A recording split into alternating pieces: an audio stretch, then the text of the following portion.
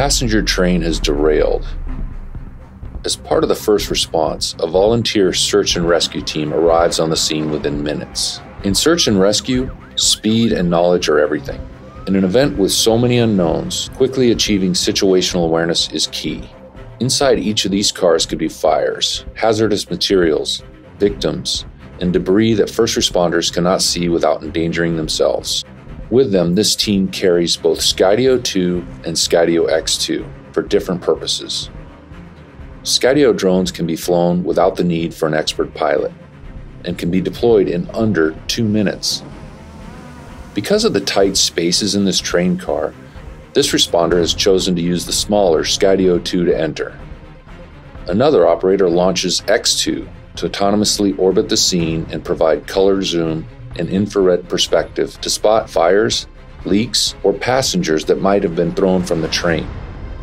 This allows any first responder to provide advanced situational awareness in a fraction of the time required with manual drones, and with better results. As this operator moves to the first car, he uses a single button to reduce the obstacle margin around the vehicle.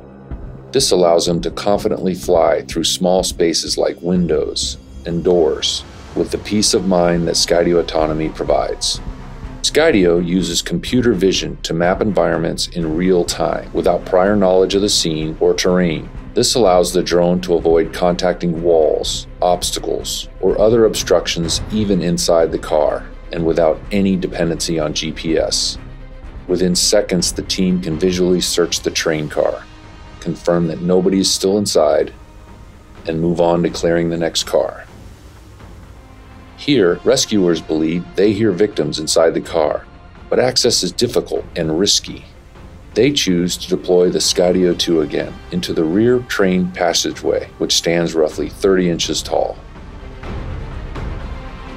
Once inside, the UAS operator switches Skydio 2 into super zoom mode, allowing her to see a 360-degree view of the interior. This provides maximum visibility to look for any remaining victims or dangerous obstacles that could impact rescue crews.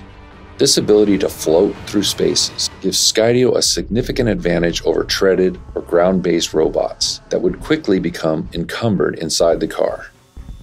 As the rescue team prepares to remove victims from the train, the orbiting Skydio X2 continues to provide wide area coverage with both its color zoom and thermal video feeds.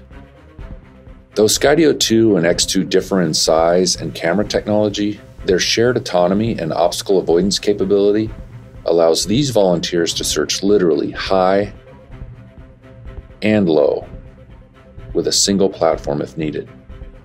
Being able to look down from hundreds of feet or look up just a few inches, all with the same drone, is an unparalleled development in search and rescue technology only possible with Skydio. As with any accident scene, documentation after the fact is critical. Skydio drones, equipped with Skydio 3D scan, allows investigators to autonomously capture thousands of photos of the entire site. This ability to autonomously map this large incident with such high precision is invaluable, and what could take several hours using a manual drone takes less than an hour using a Skydio with 3D scan. Once the scene is fully captured, Skydio drones can wirelessly upload vast numbers of photos, videos, and 3D scan datasets collected during the flight so they can be easily stored and shared as evidence. With 3D scan, it becomes safe and simple to generate a high-fidelity digital twin of the accident. With just these 2 Skydio drones, this small team can single-handedly provide what once took multiple teams to accomplish, requiring expensive equipment and significant training.